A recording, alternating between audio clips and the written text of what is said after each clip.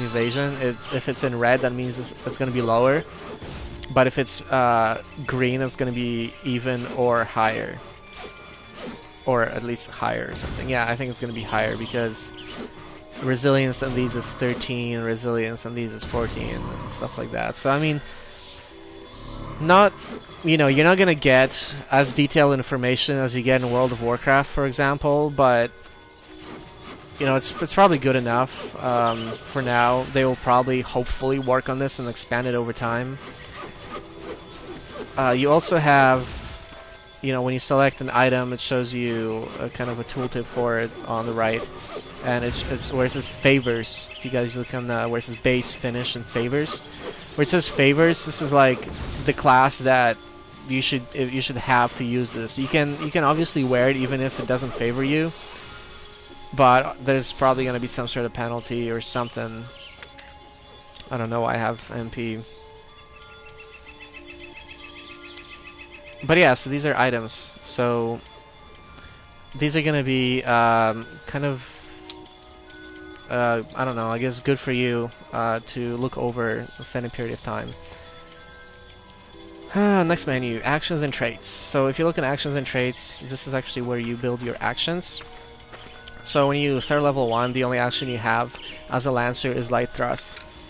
And Light Thrusts, it's just like basically like an auto attack. Except there's no auto attack in this game, so you actually have to spam Light Thrust if you want to kill something. So I'll show you guys that later when I'm in combat. But Light Thrust, it's basically just you just stab something with your spear. And then Skewer is just an ability that you learn, I think at level 3, 2 or 3 or something. And that's like your first TP ability. So when you build TP, you can use it to you can use Skewer to burn that TP. I'll show you guys that again in combat when we play. But anyway, so this menu you use to equip your abilities. So when you learn new abilities, they don't automatically appear in your bar. You actually have to add them.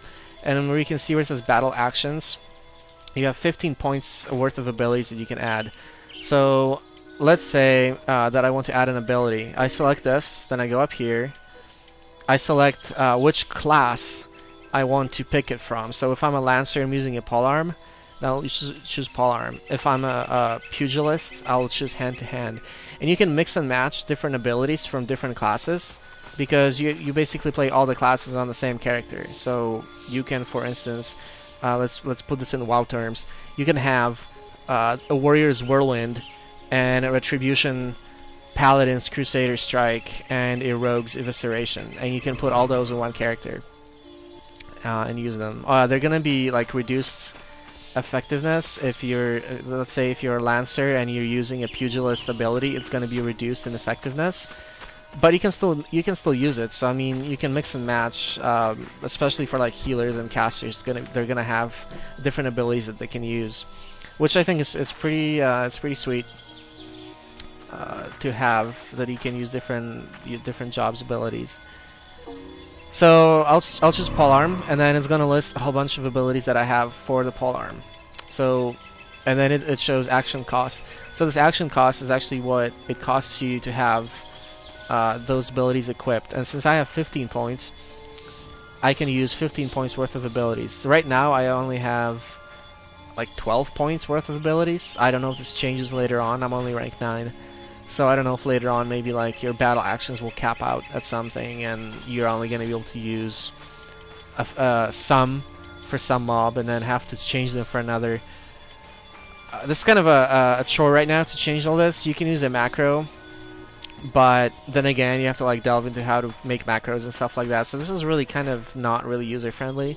This isn't something like, really, I'm referring to WoW again, because it's pretty much like the the base that you compare other MMOs to these days.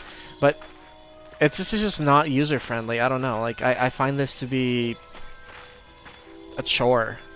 And I played Final Fantasy XI for 2 years, and I love that game. But this is like a step back from Final Fantasy XI. So yeah, I don't know. And then you have traits. Traits, I don't actually have any, so I can't really say, what I'm going to be using these traits for, what they're going to be. and then ability, which I don't know what those are either. So yeah, it doesn't really explain anything. There are no tutorials or anything, which kind of sucks. Point allotment, which is the other menu. This is when you level up. So when you level up, you get a certain amount of points. I think it varies with level, because sometimes I get like 6 points, sometimes I get 8, sometimes I get 4. I don't know exactly how this works. You know, maybe every 2 levels you get 8 points, maybe every level you get 4 points. I don't know. But once you get points, you can distribute them here: strength, vitality, dexterity. So you can actually craft your character the way you want. And of course you can reassign, and there's a cooldown on reassign. It's kind of like a respec. You drop all the points and then you just reassign them again. So let's say that you want to stop being a lancer and you want to start being I don't know, a conjurer or something. You can reassign all your points and drop them in intelligence or mind or something. So that's pretty cool that they gave you this option. If they didn't, that would be pretty awful. And then you have elements, which I'm assuming are resistances to various abilities. And it seems like every ability has an element. So like, if you get drop kicked, that's probably like earth element or something. If you get, I don't know, sprayed with poison, that's probably water element. I am not, you know, I don't know this for a fact, but this is kind of like what it was in Final Fantasy XI, so I'm assuming they probably ripped it off from that game. But you know, I'm not gonna say this is how it works because I don't know. But you can raise your resistance here. As you can see, since I'm in Gridania, there's a bunch of poison, and there are some abilities that feel like they do earth damage. So I pumped those to 40, and I have 8 points left. So I'm going to go ahead and drop 2 more in here. And when you notice, what you notice here is that it takes 2 points to add 1 point of resistance. This appears to only happen after you have 40 and something.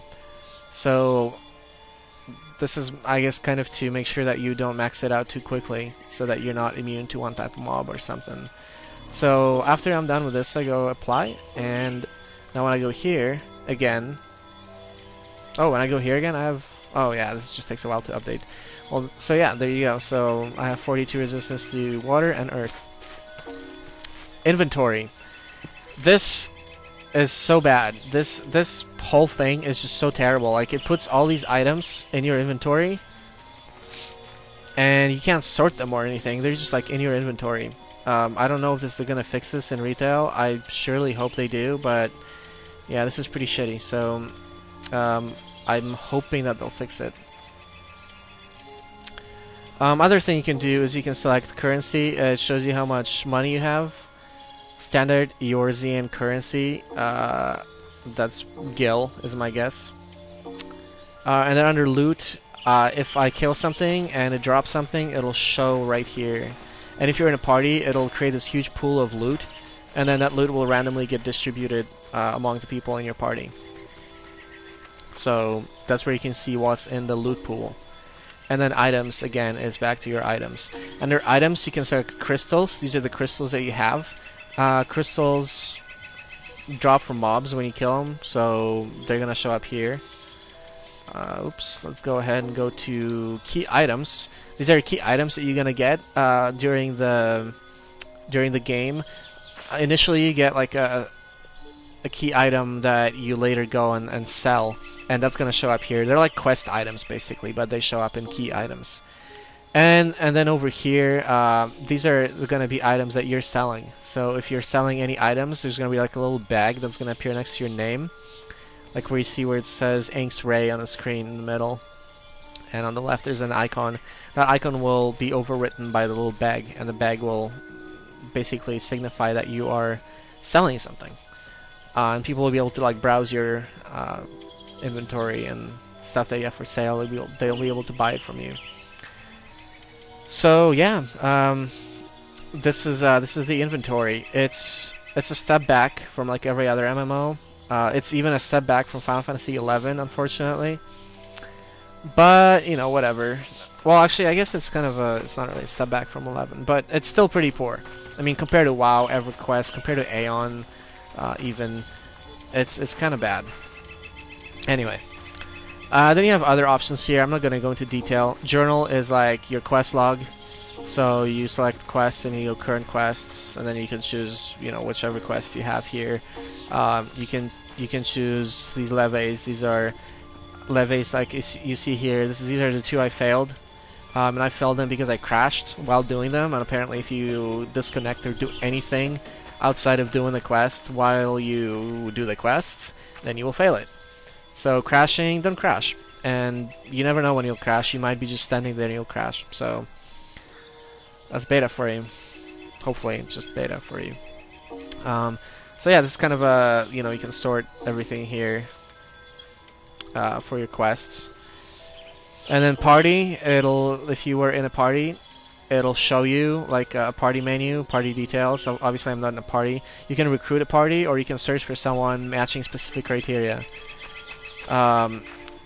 Social lists, this is for your friends list and your blacklist.